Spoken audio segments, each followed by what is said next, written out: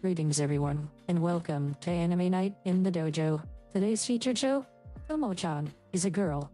Yes, Tomo-chan is a girl, Season 1, Episode 9. Welcome back to the dojo. I'm Ryu. He is Age. We're back for another episode. Coming off last week, hey, we could have like full, reign over the delinquents, the upperclassmen delinquents even. That could be Mizuzu's new thing. So that's a thing. We saw Misaki go full rage mode. That was interesting. He even did the scary face. Okay? the scary rage mode face is not to be trifled with. June and Tomo were festival legends that had their moment and then realized, hey, their friendship could change and stuff like that. So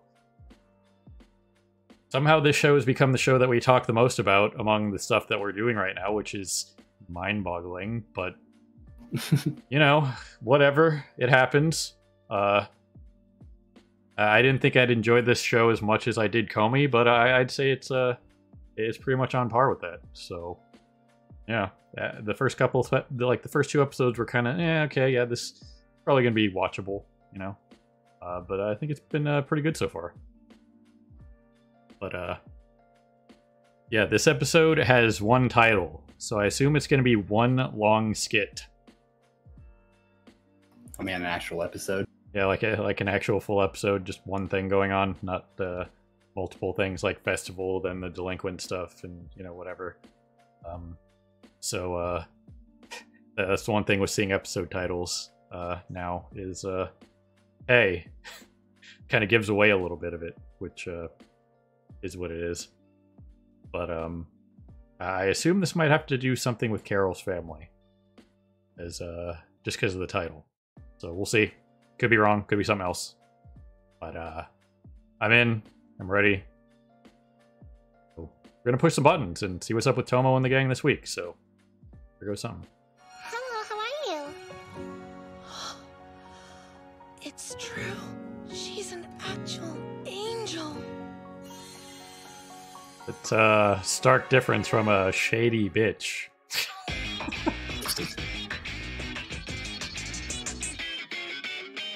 I can tell there's more to you than you show. Oh, do you know how much more? Yeah, that face right there. That one. You have an evil spirit lurking inside your soul. I advise you to be careful. Yes, sir. It's called a push-up, not a lay-down. Sweet deal! Your first match is coming up next! Don't I need more training? Oh, no.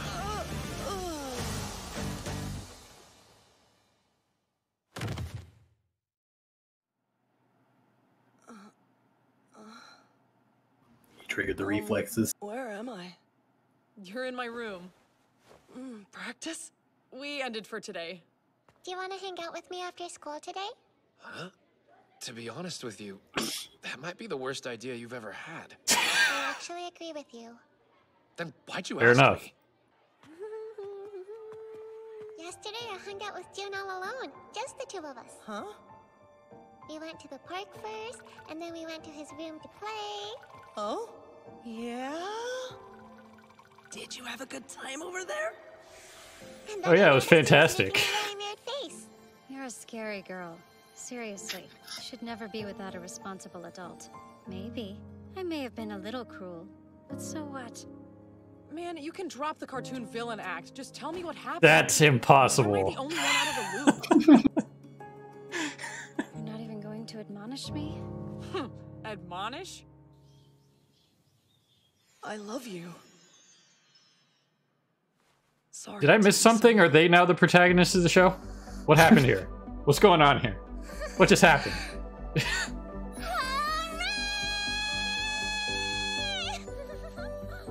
you know what? I love you too, Kosuke.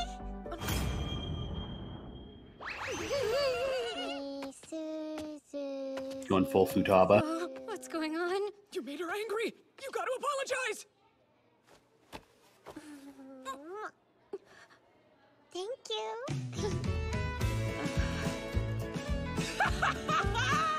Don't lie. I know you fell for it. That sure was one full episode. So props for that. It's nice to see one of those every once in a while in shows like this. I appreciate the skits. Don't get me wrong. They're fun. Having a bunch of smaller stories in one episode is neat, and I like it. But this is nice every once in a while for shows like this to just do something major. And, well, I guess June and Tomo are no longer the main characters of this show, so what do we do? We're done, right? So, first off, 2 people got kissed this episode. And it wasn't Tomo and June. It was Carol twice. So, interesting. Why not?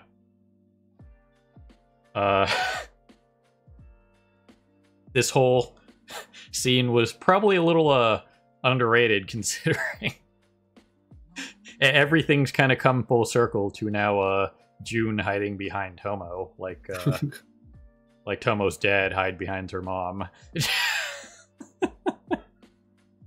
So that was definitely interesting. Him coming to the realization that girls other than Tomo are terrifying, and he appreciates what they have, because then he'd have to put up with somebody like Carol.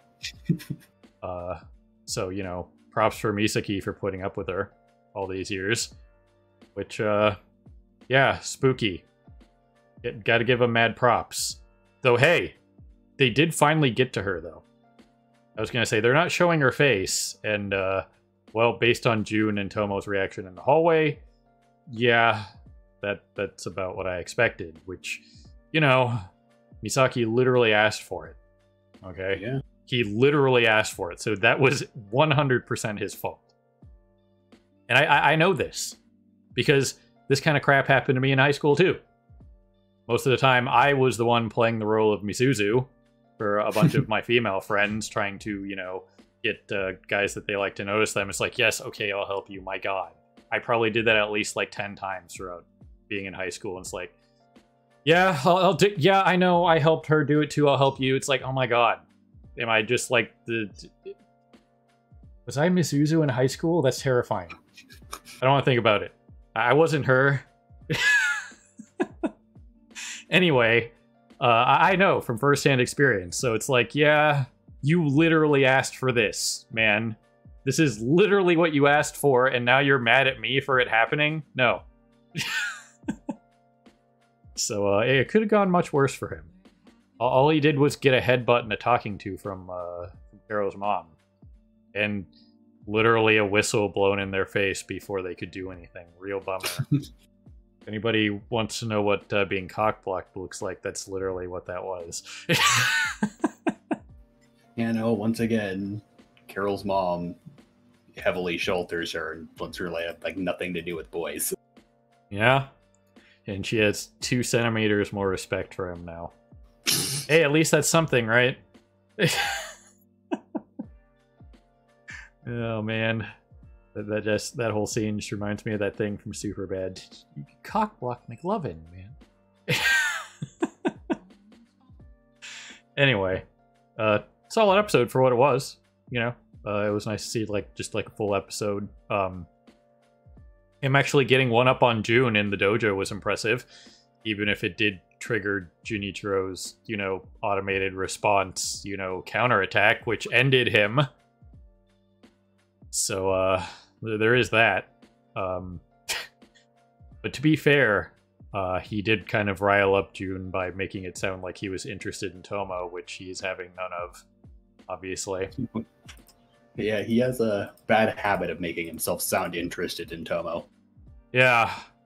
That was most of the showcase of this episode, which, you know, he pissed off June, he pissed off Carol. It's like, no, you need to choose your words better, man. Clear and concise. You know, let me start this off by saying I'm not romantically interested in her, and then continue with the praise.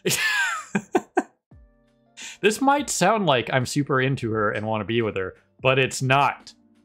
Okay? That's, you know, if I have kids, that's what I'm going to tell them. You know, it's like, no, you have to be clear. Okay? Being vague gets you in trouble. Let me cite you thousands of anime sources. You could say, oh, that's just anime. No. Where do you think they get it from? Real life experiences. Okay? Even if there is, like, you know, artistic embellishment and stuff like that, stuff like this happens all the time. I know because I've lived it. Okay? Yeah, So, no, most of anime slice of life is just normal circumstances, just fictionally dramatized. Yep. So, well, let's not forget that for a second. It's like, oh, that would never happen. It's just like, just because you haven't personally experienced it doesn't mean that that it hasn't happened. You know, at some point in the history of time. You know, match fixing is not a problem in a World of Tanks. No, not at all. Okay. You know, people don't cheat in, you know, XYZ game. That's impossible. Or, you know, this person would never do that thing. It's like, what? You know, it's that whole, like, if a tree falls in the forest, does it still make a sound if no one's there to hear it? Yeah, sound still occurs. Anyway, solid episode. You know, it's nice to see that we don't have to worry about June and Tomo being the main characters anymore. I'm looking forward to Carol and Misaki taking over the reins of the show next week, which would be hilarious if they changed the whole intro around to, like, you know, kind of do like a joke about it. I would appreciate that. You know, that would be a me thing to do if I was in charge of the show. I'm not going to be disappointed if it doesn't happen, obviously, because, you know, let them do their own thing. It's their show. They're going to do what they want. But that's what I would do. You know, just like, wait a minute. Well, why are they now in the intro and, you know, June and Tomo are in the background? What's happening? Man, that would be something, man. So, you know, if I ever do an anime in the future, man, that's what's gonna happen. You know, we're gonna draw a series, you know, leading down this line of these two characters, and then just like hard swap mid-season, you know, or in this case near the end of the season, since there's what, 3 episodes left after this, so final 25% of the season, you know, just completely hard left turn. You know, this was funny to talk about, but you know, now we're hard shifting to somebody else. Bet you guys weren't expecting that, were you? Anyway, since there wasn't a huge amount of like Tomo Junichiro stuff this week, not a huge amount to talk about for them, because this was 100%, you know, Carol and Misaki backstory. You know, so yeah, it's nice that they did that for them. I enjoyed it. It was solid backstory. It makes sense coming from both sides, you know. And they resolved their problem in 1 episode. Props. Moving on. So much for that. You know, in case anybody thought that was going to be a long burn, so much for that. They just done. Next. The long burn is them going to be trying to figure out their relationship alongside Tomo and June, trying to get theirs started.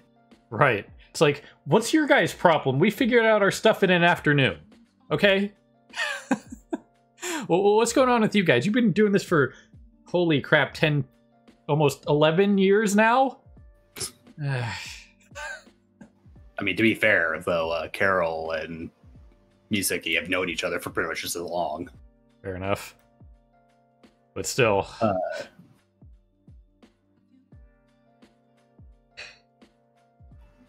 was going to say, Misuzu, on the other hand, over here, continuing to put Anne's acting to shame.